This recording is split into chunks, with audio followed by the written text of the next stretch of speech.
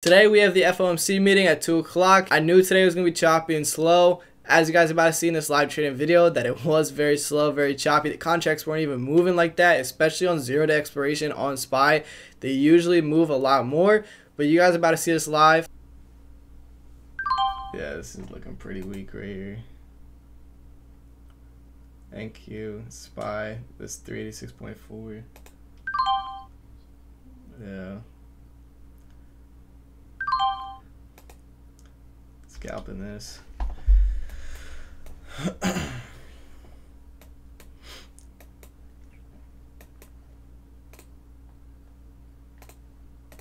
Right back into it.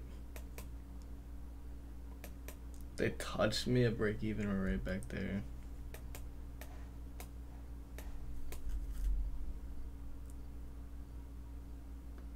Right back down.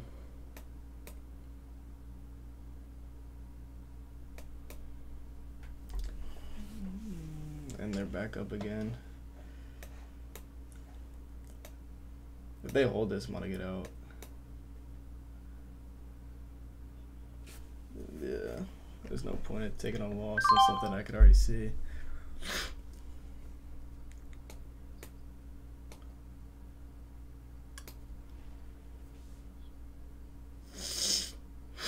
Yeah, I just got stopped. Break even.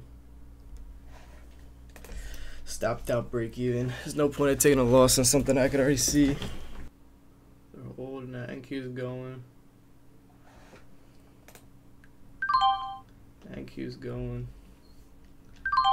Scalping this. Oh my gosh. Oh my gosh. These contracts are not moving. Why are they? The stock's moving. Contracts are. My contracts are barely moving. Like they move like $20 a contract right now. I saw NQ moving way before SPY.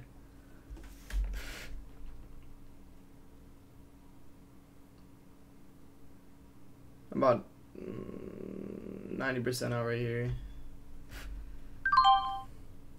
Move my stop loss up.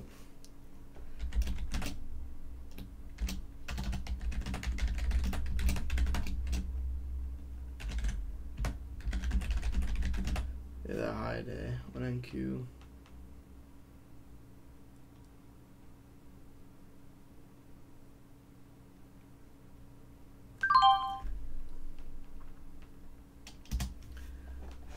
Move my stop loss up to 387 on the rest of the contracts. Mostly out right here. 387 is the stop on the rest. Alright, so here's SPY. Like I said, it was very slow, very choppy. You guys see this price action right here. Literally $1 range, about $1, $2 range. So it's nothing that crazy whatsoever. This price action, like I only see a few good moves, and obviously it's in hindsight already. So the only moves that we did take was this rejection off here, and I was waiting for that 1-2, this one right here, and then I was waiting for another test right there. But I made this little intraday zone right here, and we tried to play this off of there, and it was just way too slow for my liking. So we got out break even. I made about like $50 on that, not even, so that was nothing. That was pretty much break even there. Anytime something like holds up like that, you just want to get out. It's not worth it to see if it's going to work out or not, because most likely it's not. In this scenario, it did work out after coming all the way back up to here and came right back down.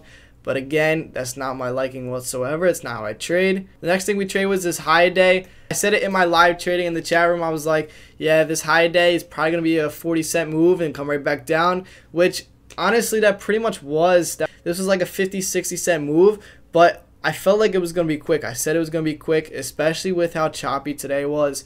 We caught that. That was like a 7% move, and usually those contracts on 0 day would move a lot more than that, but it's because of FOMC today. So I kind of figured it was going to be slow and choppy. I didn't think it was going to be this slow, and the contract's not moving either.